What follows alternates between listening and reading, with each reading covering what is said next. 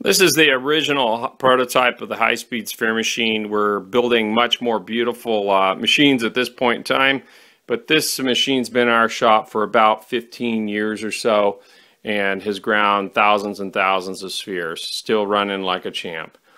So the idea behind this is a very rigid head that allows a motion only in the tilting direction, nothing side to side, nothing twisting.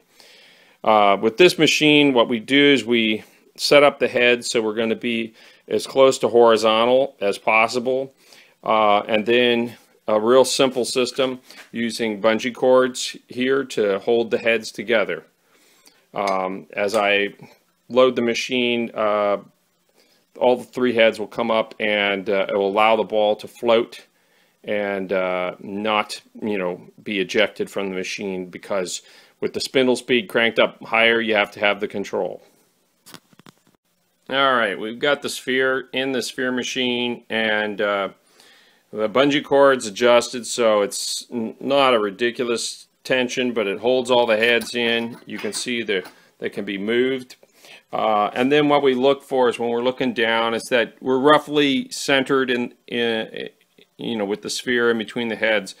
When we go ahead and turn it on, we'll be able to see how it's rotating and adjust the heads till we get an ideal rotation. The other thing that we do on our machine is we plumb in a line, and we have a little metering valve, so when we open it up, we can control our drip. You don't want a lot of water. I usually put a little bit of a stream on it at first to get everything wet, and then we go ahead and turn the machine on.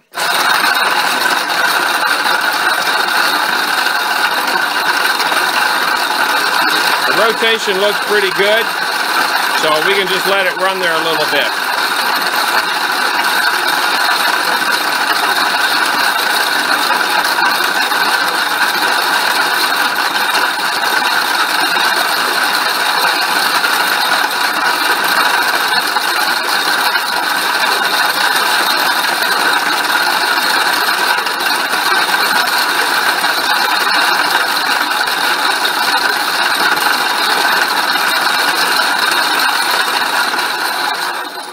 Now this is a hard agate or petrified wood that we're cutting right now.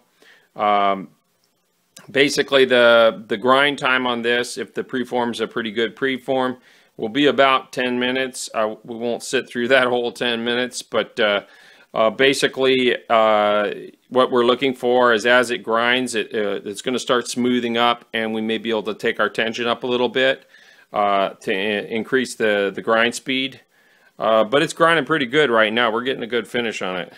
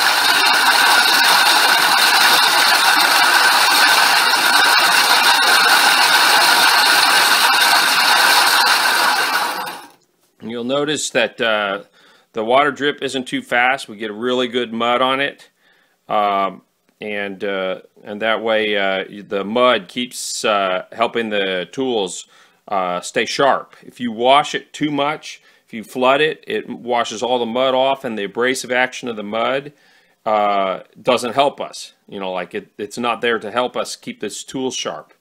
If we are cutting something that's really hard or has a lot of iron content, we may put a pinch of grit on the coarse cups just to help sharpen them, because some of the real hard materials make a very, very fine mud that doesn't sharpen the tools quite as much.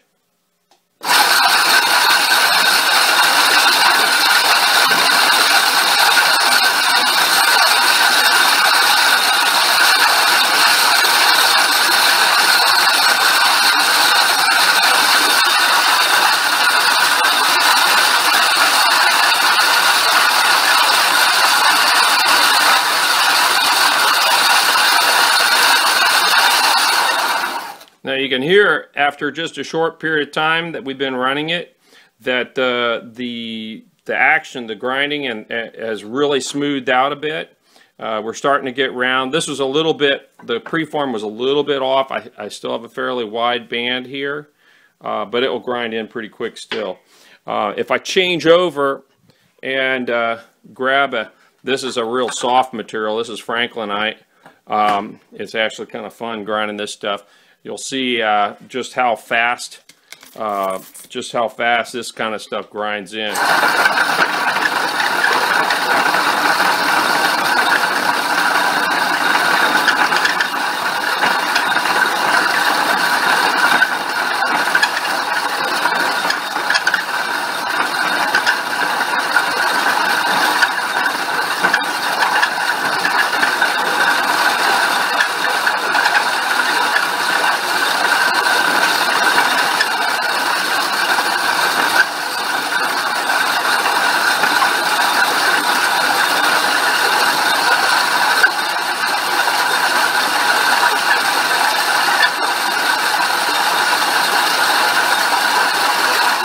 Now you notice that was maybe 30 seconds or so, and it's already stopped its, bumping a little bit. It's kind of into a smooth grind.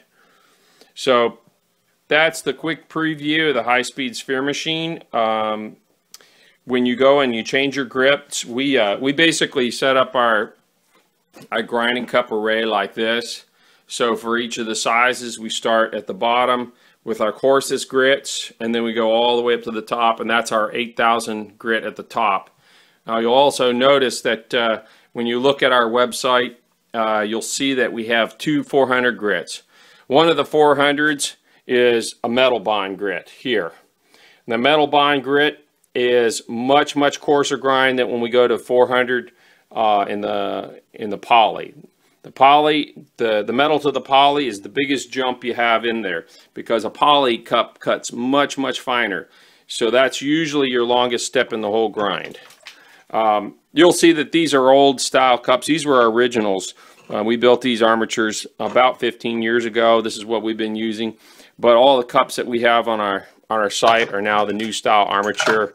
And eventually we'll probably change our shop over, but if they work, don't fix it. All right, the other thing that's a feature of the high-speed sphere machine that's much nicer on the new ones is the foot treadle. And the foot treadle allows you to put your foot on the foot treadle and open the jaws up, so you basically don't have to reset your tension every single time like you do in those the machines with the springs around the top. The nice thing about that is you can pull a ball out, check it, and throw something else in really fast and just keep grinding. All right, more to come later.